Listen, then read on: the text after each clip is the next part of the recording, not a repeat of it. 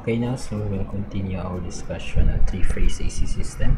Now we will go to the next configuration of a three-phase system, which will be the Y system. So Y three-phase system. Again, we'll just only be analyzing the balance system.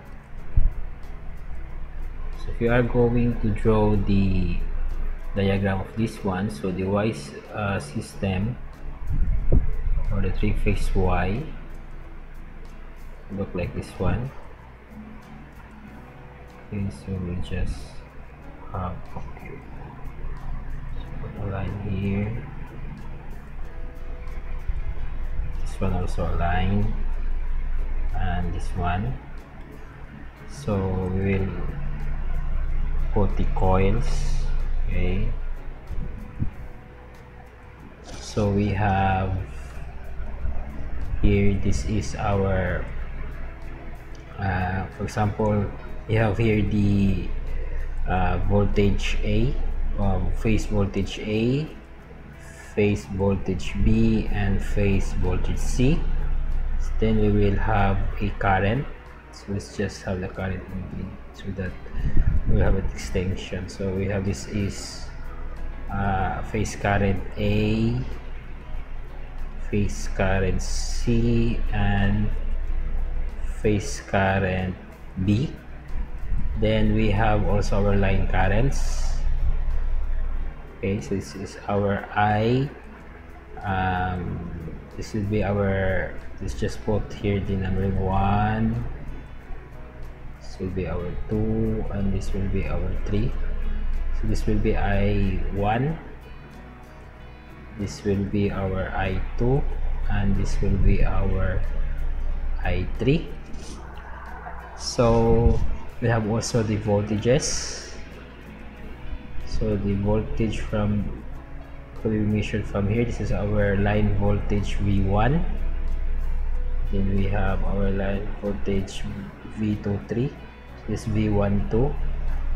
Then from here to here we will have the voltage of line 2 and line 3, which is our V31. So if this is a balanced system, so our phase current, so IA is equal to IB is equal to IC.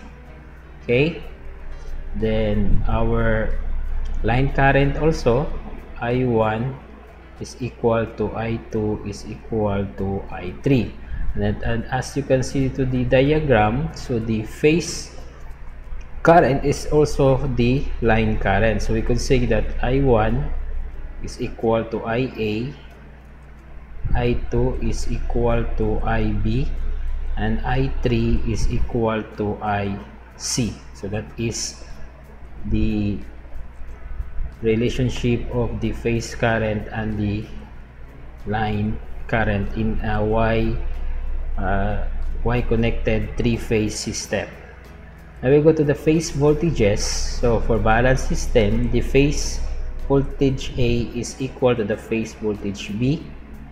The phase voltage V also is equal to phase voltage C, and our V1, the line voltage V12 is equals to the voltage V23, the line voltage V23, and the line voltage V31.